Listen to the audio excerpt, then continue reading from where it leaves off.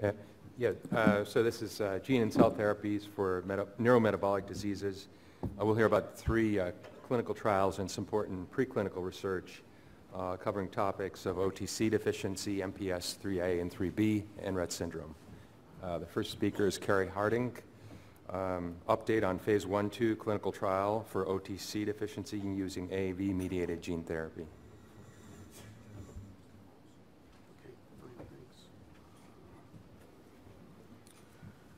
Good morning. Thanks, Dwight. It's my great pleasure today to present to you on the status of the DTX301 trial, which is a phase 1/2 clinical trial of adeno-associated virus-mediated gene transfer in adults with late-onset ornithine transcarbamylase, or OTC deficiency. These are my disclosures. I have participated as the lead PI in the development of the clinical trial protocol, and I am now the site PI for the study at OHSU. Although I have screened patients for inclusion in the trial, none of the subjects I will report on today have been treated at our site. So I'll be presenting data collected at other sites, analyzed by the sponsor study staff and provided to me by the study staff at Ultragenyx. So my tasks today include reviewing with you the current status of therapy for late onset OTC deficiency and the unmet treatment need. For the sake of this audience, I'm going to skip the AAV gene therapy basics. But I will describe the DTX301 vector and the rationale for its use. I'll detail the design of the phase 1/2 clinical protocol, which primarily aims to assess the safety of this treatment approach and to explore vector dosing. And then we'll present a bit of preliminary data from the first dosing cohort. OTC deficiency is a rare inborn error of metabolism, but late onset disease is actually one of the more common disorders of the urea cycle. So for the non-metabolites in the audience, the prototypical form of OTC deficiency presents as severe neonatal onset disease with hyperammonemia and frequently lethal coma, primarily in male infants, but these children are not the subjects of this trial. So individuals, both males and females with partial OTC deficiency who have onset of acute hyperammonemic crisis and other symptoms later in life are actually much more prevalent, and they're the target population for this work. So there are over 500 patients with late onset OTC deficiency who are registered in the database of the International Urea Cycle Disorders Consortium, which I'm also part of. And this database includes only patients who are recruited with their consent from 16 centers in the United States, Canada, Germany, and Switzerland. So these are, underrepresentative of the total worldwide population, just to give you an idea of how prevalent this is in comparison to the more rare severe defects. So the function of the urea cycle is to convert ammonia, which is generated in the course of normal protein metabolism, into urea, which is then excreted in urine. In any urea cycle disorder, ammonia accumulation can lead to CNS dysfunction, which is primarily due to brain edema. In individuals with inherited OTC deficiency, which is there in the big blue box, the condensation of carbamyl phosphate with ornithine to form citrulline is impaired. And synthesis and excretion of the metabolite orotic acid is a consequence of the carbamyl phosphate accumulation. And orotic acid excretion is a diagnostic feature of the proximal urea cycle disorders, including OTC deficiency. For our clinical trial, we're evaluating 3 biochemical measures of urea cycle function: the accumulation of ammonia in blood over a 24-hour period, the rate of urea production using a stable isotope loading technique, and finally, the urinary orotic acid excretion. Hyperammonemia, here defined as serum ammonia greater than 100 micromolar, is associated with significant morbidity and mortality, primarily due to consequences of brain edema. And individuals with partial OTC deficiency tend to suffer recurrent episodes of hyperammonemic crisis. With each crisis, there's a significant risk of mortality that can be up to 10% with each episode. The current standard of care does not directly correct urea cycle function, but rather helps to mitigate the production and accumulation of ammonia. To help reduce production of ammonia, we restrict the dietary intake of protein, and in order to do that safely, we supplement with essential amino acids, vitamins, and trace elements in this very specialized diet.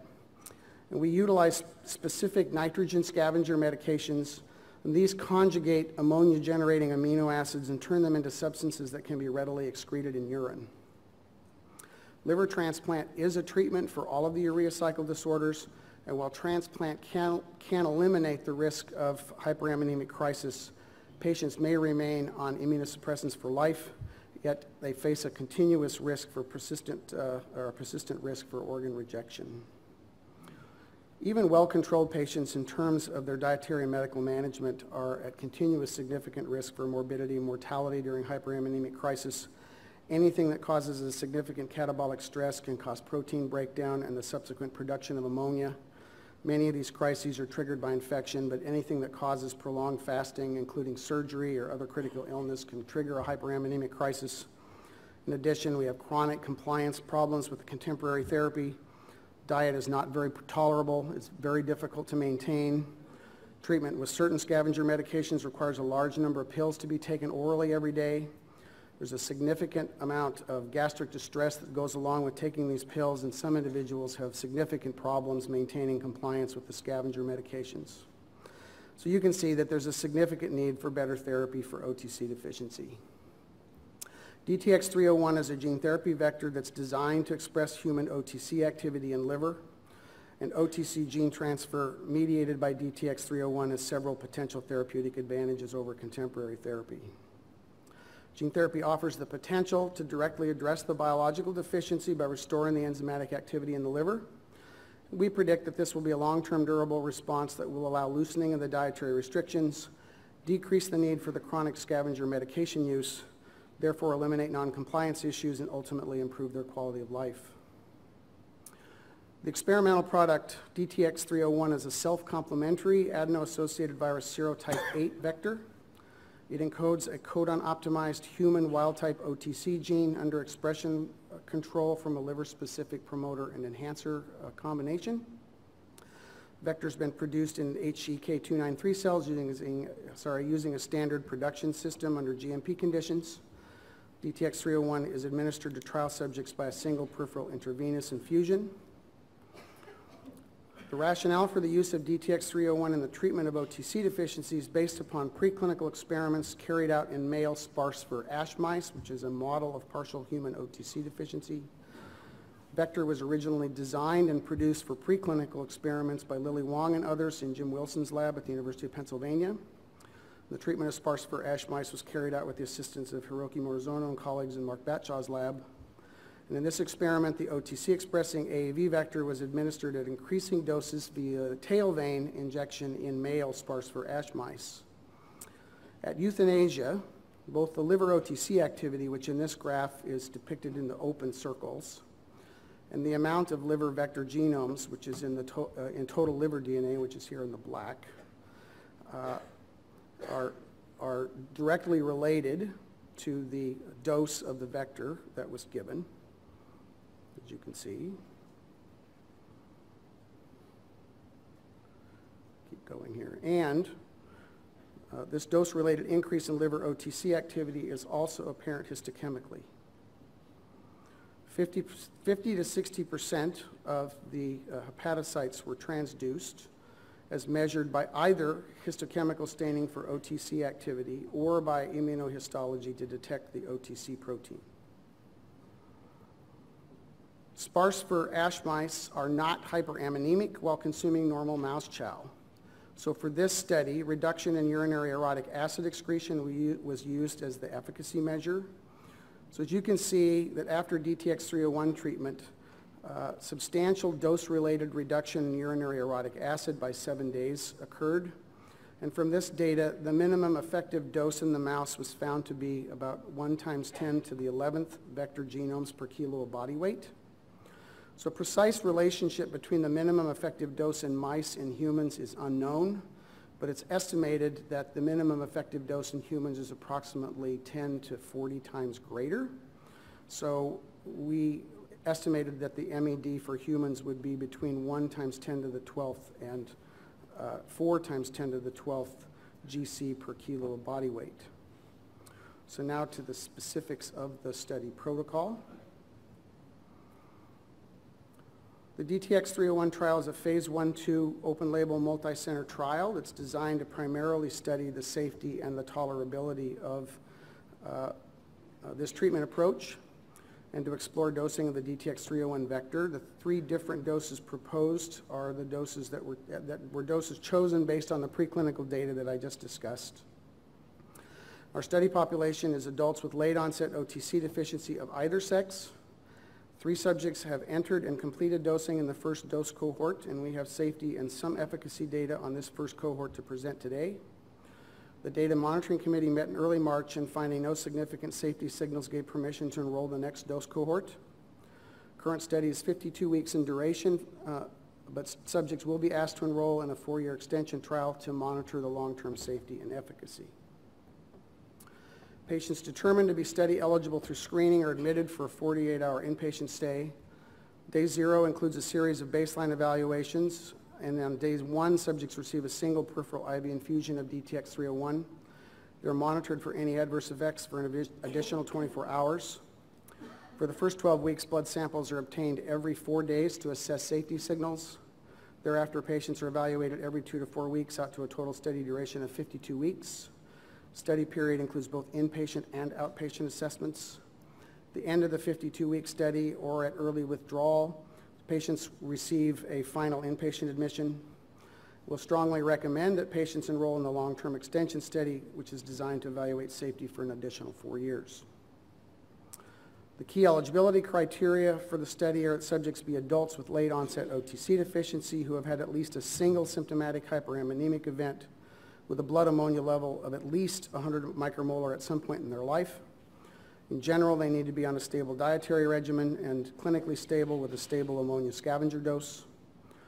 Patients are excluded if their ammonia at baseline is already over 100 or if they've had hyperammonemia signs and symptoms during the 4 weeks prior to screening. Also, any individuals that have evidence of active liver infection or inflammation are excluded. Subjects cannot exhibit pre-existing antibodies against AAV8. To date, this has been a frequent cause of exclusion, as about half of the potential subjects screened have exhibited anti-AAV8 antibodies in circulation at screening. These are our primary and secondary endpoints for the study. The primary endpoint is safety. Our goal is to determine the safety of a single intravenous dose of DTX301 in adults with late-onset OTC deficiency. There are 2 secondary endpoints related to efficacy. The first is a measured rate of ureagenesis using a stable isotope loading method.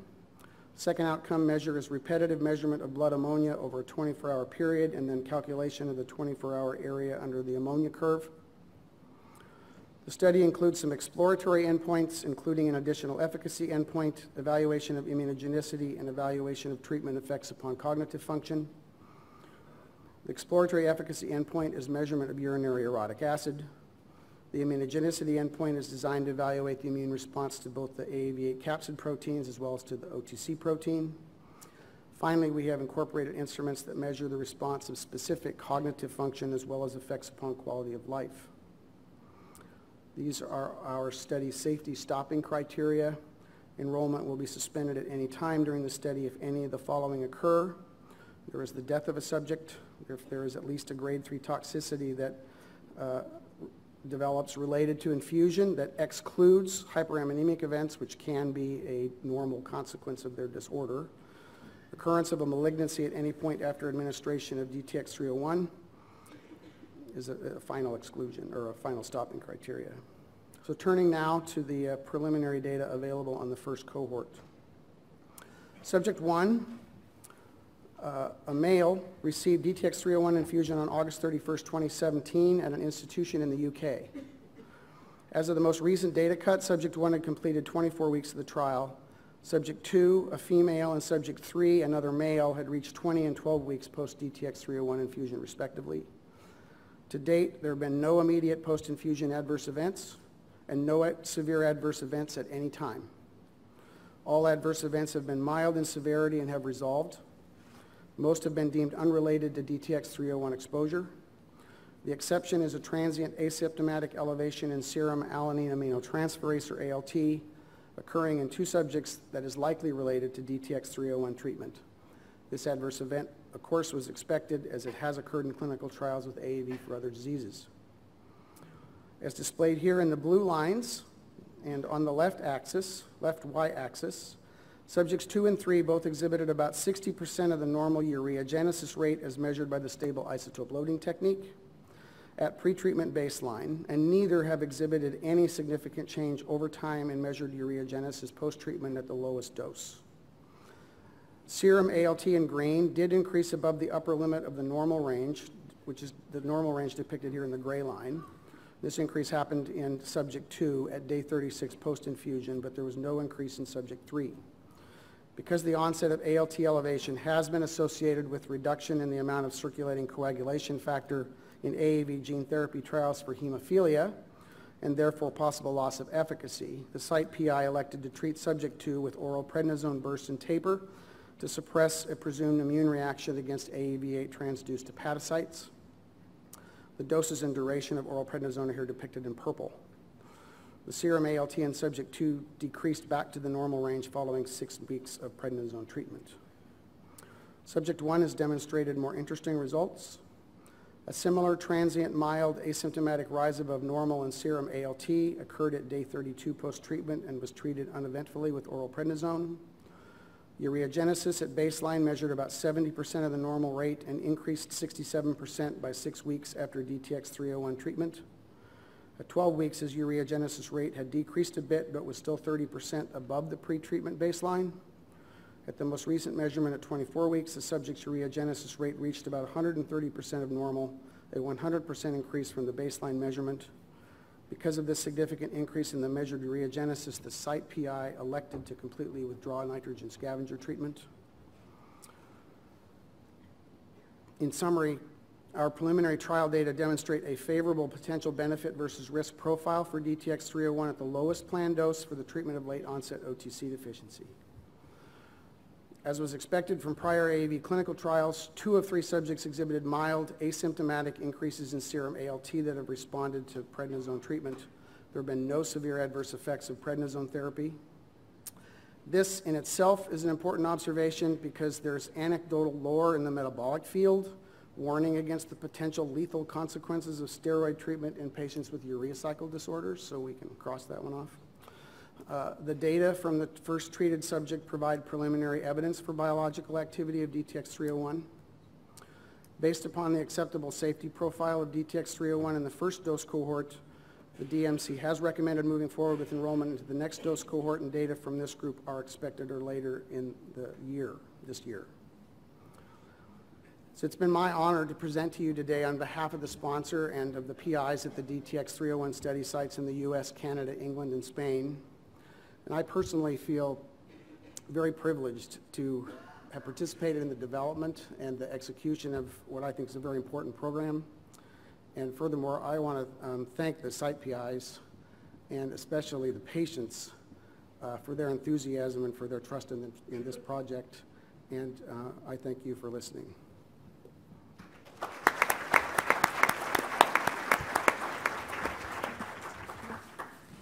Any questions? Please come to the microphone. While they're doing that, Cary, I've seen firsthand a patient decompensate after a hydrocortisone shot. Do you think that the concern about giving steroids in these patients is really unwarranted? No, I think we have to be careful. And I'm not thinking we need to be cavalier, but we had huge discussions at the PI meetings. Yeah. And I, for one, voted, we didn't vote. We ended up deciding that steroid treatment would be not required in the protocol, but would be a discussion between the medical monitors of the sponsor and the site PI. And although everyone realized that this was kind of a one-shot deal and they didn't want to lose efficacy, the other side of this was it is an experiment. And if there was huge risk to doing steroids, did we want to go that route? either. My personal experience with steroids, in the past has been if someone has been decompensating and they've gotten steroids, that could potentially be a problem. But I've used steroids in someone who was, otherwise healthy, so got steroids for, an asthma attack or something and did okay if we watched them carefully. So I think entirely depended upon the clinical status that they were in. And the protocol is written so that we could hospitalize them and potentially put an IV in and try to keep them anabolic if we were going to use steroids. I don't think that was done in either case. They're not my patients, obviously, but from what I know from the PIs that treated those patients, they were given oral steroids and just monitored carefully, and they did fine. So I'm not saying to do this cavalierly. We still need to be careful, but I don't think it's an absolute exclusion just because they have a urea cycle, which is the way I was trained. Yeah. Hi, Scott McKay from Minnesota. That's very encouraging data at the lowest dose that you're seeing. So yeah, it's 1 out of 3. We gotta keep moving. Yeah, would you like to discuss the prospect of treating children? I would love to treat children. Obviously this is AAV8, it's episomal. We discussed early on, I was never part of the direct negotiations with the FDA. I had academic discussions with people about using this type of drug as a transient rescue type of thing, but it would probably not be permanent, right, in a neonate with, because of the rapid turnover and loss of episomes. So I think a permanent treatment using this would need something that would be more integrative, would be my personal thought. Whether it would rescue them from coma and then allow us to get to something more permanent is a question I still think would need to be investigated. I wouldn't be opposed to that if we could show that this was relatively safe. At some point we might go there. Hi, Jean-Philippe Combal, Vivet Therapeutics. I have a question regarding the total VG you injected to the 3 different patients, and did you try to correlate to the volume of the liver or size of the liver to observe so big differences? No, so, I don't know, Sam in the audience? I can ask Sam if you so want. I think the calculations were, again, we could spend a day probably discussing how you go from mice to humans and deciding based on how everybody makes virus and how you do your titers what the best dose should be. But that's why we do dose finding, right? Okay. And I can absolutely imagine that the same dose in 10 people will react completely differently for a variety of dozens of reasons that we don't yet understand, right? So this is why we have to do a variety of doses, and it's a learning experience, is my personal opinion, without being a vectorologist. Can I ask you a question? Yeah. In your inclusion criteria, you set the cutoff for neutralizing antibodies at less than 1 to 5. In the patients that were enrolled, they were all the same, all negative, all. Do you have any more, let's say, granularity around the titers that were at the inclusion? I don't know the full range of ones that were positive. So the ones that were treated were undetectable, but I don't know what the sensitivity of the assay was. It was, I suppose, less than 1 to 5 was the cutoff. That probably was the sensitivity, if it was either over 1 to 5 or under 1 to 5, right? And this was a neutralizing assay, functional? Okay. Yes. Okay. It was a neutralizing antibody assay. We have another question. Hi, Chet Whitley, Minneapolis. Cary, wonderful work, and I think it's tremendous that someone who has a foot firmly planted in the basic science and the animal work can then be a direct part of the clinical studies. And I'm thinking about the issue of minimal effective dose. I think, frankly, right now, we have too many therapies that are minimally effective as a consequence. Yeah. Have you thought about how you're going to use biomarkers or other indications or other methods such as you're using now when you get toward an actual approved drug, and if it will be minimally effective, or how you're going to figure out what dose is ultimately good for clinical use? Well, to me,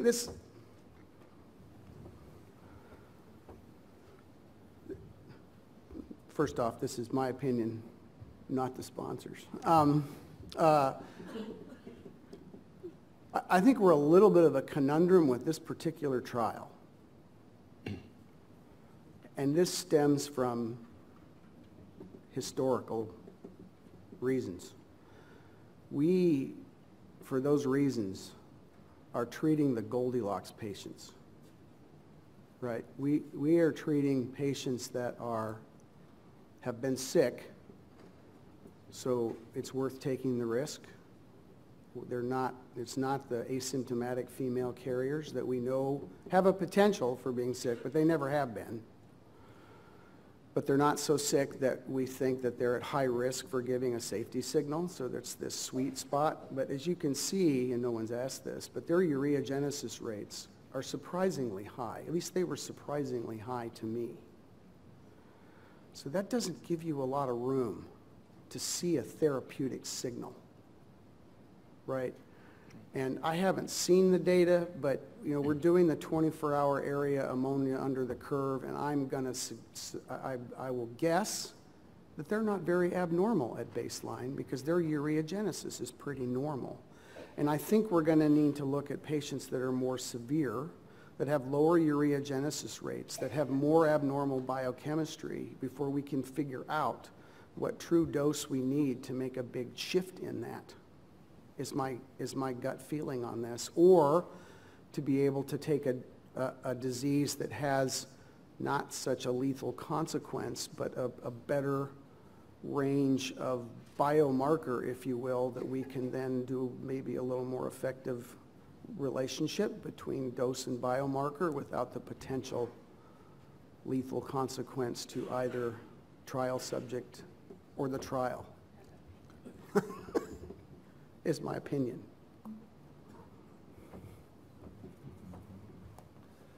Okay, thank you very much. Thank you. So